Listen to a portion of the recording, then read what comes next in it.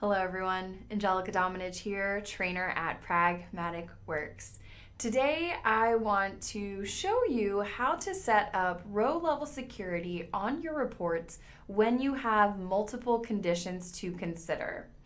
Today I'm going to show you this using the updated row level security, the managed security editor window that was just released with the February 2023 Power BI update.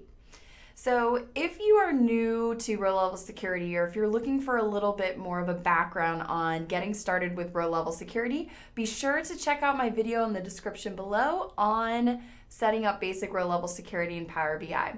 But you know what time it is? Let's head over to the Power BI desktop to get started.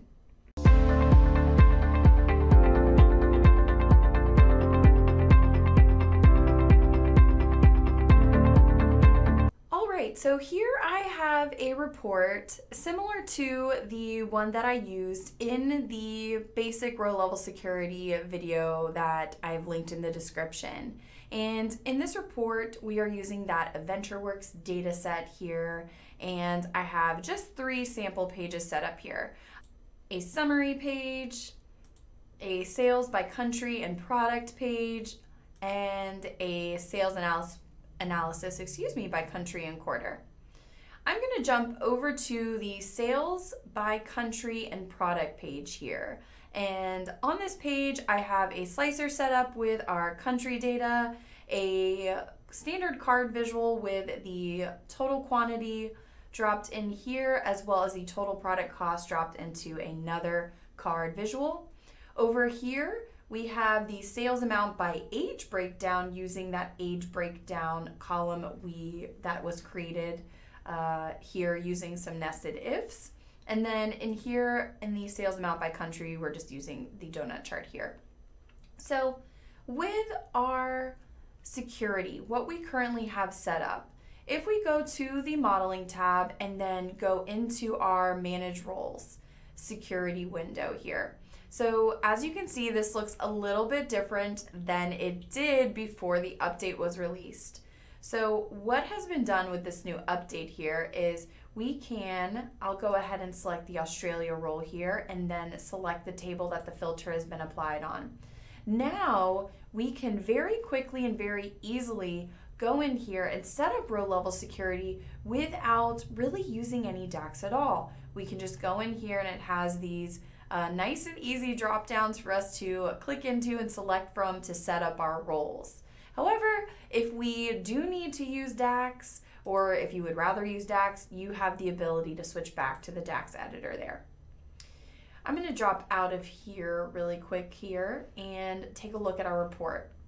So on this sales by country and product page here, let's say that for this page, or for this report rather, we want to have a security role that isn't just filtering the data based on the country. Maybe we want to filter on the country as well as one of these age categories here. So maybe you're thinking, no problem, we already have our country roles set up as we saw in that editor window. Now all we need to do is go in and set up the roles for the age breakdown groups, right? Well, let's take a look and see what would happen if we did create a role for age breakdown and assigned one user to both of those roles. Let's take a look at what they would see. So here on this page, we're going to select modeling and then select manage roles. Now, if we wanted to set up a role or a role for our age breakdowns, we would go in here and just go ahead and start applying the filter to the specific column. So we could go in here and select new. We would then rename our role here either by double clicking untitled or by hitting the ellipses here to then select rename. I will go ahead and name this one here ages 55 plus for this role. We'll start with the top age breakdown group there. And then we want to, on the customer table, we want to add a filter. So we can select add here now, and then what we want to change here is we only want to show the data when and we can apply this to all of the rules, or if we want to apply multiple here, we'll take a look at this in just a moment. What we could do here is we can then go into the drop down, select the age breakdown column, and then say only show us the age breakdown when the individuals are 55 and older. All right, we have that set up. Our new role is created and named. We have our filter applied to that specific column on our customer table. We can switch the DAX editor and see the DAX that's being applied here. Now I'm going to go back here and I'm going to select save. We then see that our role has successfully been saved. Let's go ahead and jump out of here. Now, if we were going to assign someone to two roles, let's say that we only wanted to, for when someone logged into this report, we wanted them to only see the data associated with customers from the US who were also ages 55 and up. If that is the case, let's go ahead. I'm going to select 55 and up here from our sales amount by age breakdown visual. And then I'm also going to select United States from my country slicer here. So we can see that the total sales for this specific group here is for the United States is going to be $6,944,603.50.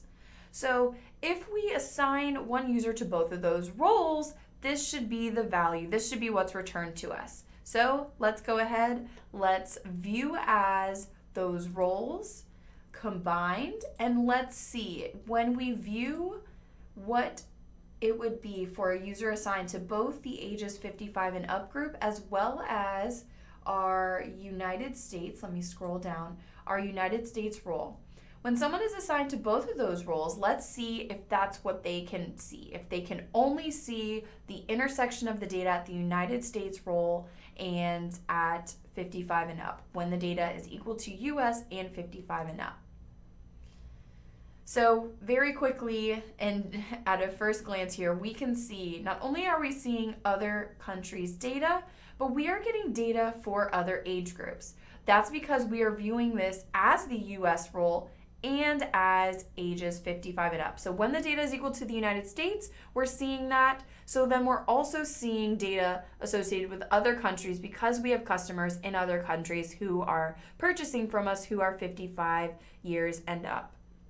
So in order to set this up the way that we want, to get the result that we want, we need to, instead of just creating these roles separately and assigning users to both of those roles separately, we need to create one role that has a filter, both of the filters that we want here, a filter on our customer table specifically for the age breakdown column when users are 55 and up, as well as on the country table for when our region, when our sales are looking at just sales territory inside of the United States. So that's what we're going to do here now. We're going to set up that role, take a look and view this as to confirm it's doing what we want, and then we'll go from there. So I'm going to stop viewing this role now, and I'm going to go back into my Manage Roles section of this modeling tab here, and I'm going to now select New Role, and I'm going to double click here and retitle this role US and ages 55 plus.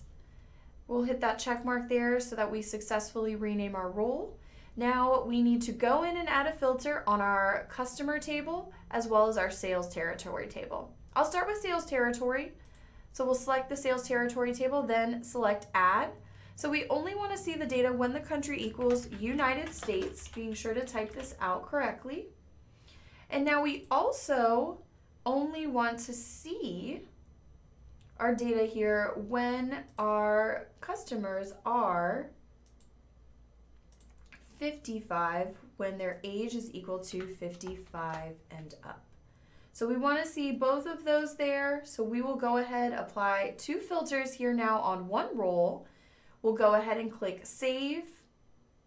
It says that this was successfully done. All right, let's close this out.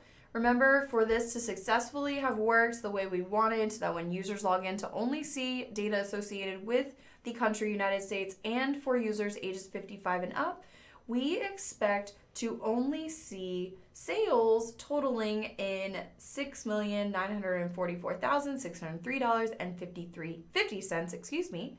So let's go ahead. Let's now test this out here. I'm going to select View As. We're going to scroll down and select that new role we created with both of those filters. Select OK. And there we go. That is what we see. It is now only showing us data at the intersection here. We can test this out on our other report pages as well. I'm only seeing country United States. I'm seeing the regions within United States. We're only seeing sales for that specific country and for the specific age. All right, couple of things to remember. You create these security roles here in the Power BI desktop, and then you will go back and assign users to those roles inside of the Power BI service.